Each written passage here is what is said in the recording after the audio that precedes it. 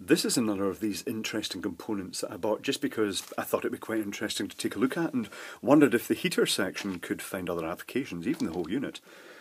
So this is an aquarium heater. It's a 100-watt aquarium heater, and this particular one I think came from WELTD 2013, but if you do a search for, I'm not sure if the SJ is important, but 100W Aquarium Fish Tank Heater Submersible Water Adjustable, then you'll find listings for them quite cheap. So I say £3.57, it's not that bad for the components, so to speak. So I've already managed to pull the adjustment knob off, because it looks as though the way they calibrate these is they probably turn this until they put it into a known temperature, turn it until it clicks on or off, and then actually put this knob on and put it in the appropriate position, because it grips onto the knurls then, and once they click it in, that will be it sort of calibrated. When you pull this end out, the cover off, it reveals a rubber seal. Now, on the box, it kind of shows this being fully submerged under the water. I'm guessing that's just so the thermostat gets a good indication, but it just makes me wonder how watertight it will be up here. I suppose ultimately the fact it's jamming into the glass tube will make it fairly water resilient. Let's take that brightness down just a wee tad. And if you carefully ease round this, it takes a bit at first, but you can pop it out. And it reveals that this bit here, for a start, at the bottom there's a little wad of what I guess is sort of rock wool type stuff, sort of fiberglassy, just to sort of keep it from getting too close to the end. It's got the heating element, it's got the bimetallic strip thermostat, and I'll show you this operating. If I turn the little knob here, it's got a magnet to make sure it opens and closes decisively. And it doesn't take much turning of the knob to actually make it click in and out. On the other side there's a neon indicator and a little resistor, brown, green, yellow, 150k, with the wires twisted on, and then it goes out to what appears to be, not sure if this is going to separate, it looks like a little crimps, hold on, I'm just going to try and tweak that out.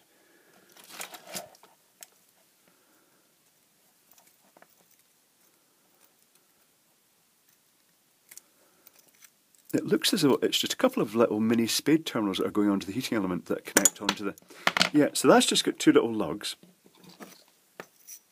And then the heating element itself has a sort of usual arrangement of twisted wires to mate onto the sort of the heating element wire itself. That is something I may have actually pulled off. I may have to crimp that back on again a little bit. Let us crimp it right now by using the snips in an inappropriate manner. So let's just mush that down onto that. I don't think it would solder on. Again, it's going to get quite hot, so that's not necessarily going to be ideal. The heat element wire itself seems quite robust, more robust than I was expecting for something rated just 100 watts. I thought it was going to be lighter than that. It makes me think you could actually use this little block as a heat element for something else. In fact, what comes to mind is, I'm not sure if it would work too well, the desiccant dehumidifiers. Because they require a sort of low wattage heater inside them. I wonder if that would work. But it's interesting. Not really an awful lot to it. It's what you'd expect. It's mains in, going through a thermostat inside the whole body of the thing, and then just switching this little heating element, and that's it. So it's fundamentally what you'd expect on the ceramic core. But if you imagine, if you had to buy a heater for something, a specific application, and it came in this ceramic core, this... In most industrialish applications, this alone would cost quite a lot. I wonder how reliable it will be in long-term use. It's intriguing.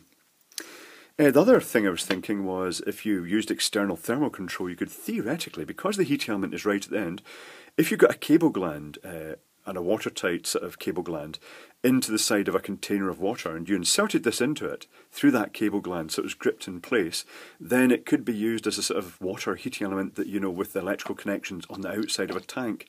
Not really sure. I suppose ultimately you could put it into the tank itself completely, but it just means that, you know, it would perhaps be easier to, in a sealed tank, it'd be easier to actually have it just going through a gland. It's just thoughts. This bit in here, incidentally, is just paper.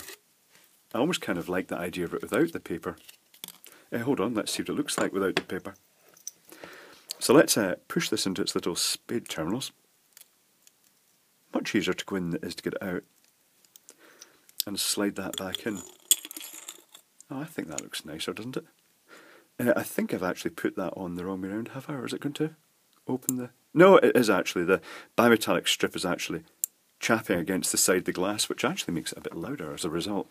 I think that's okay. I think that might be what it's designed to do, just to limit its movement. It certainly clears the contact well enough. Yeah, it's interesting, it's nice, it's easy enough to open and get into, and it's what you'd expect. Thermostat heater, not much else to say. It comes with these little rubber suction cups for mounting it in the tank itself. But as a source just of components, it's actually quite interesting. It's a useful little device.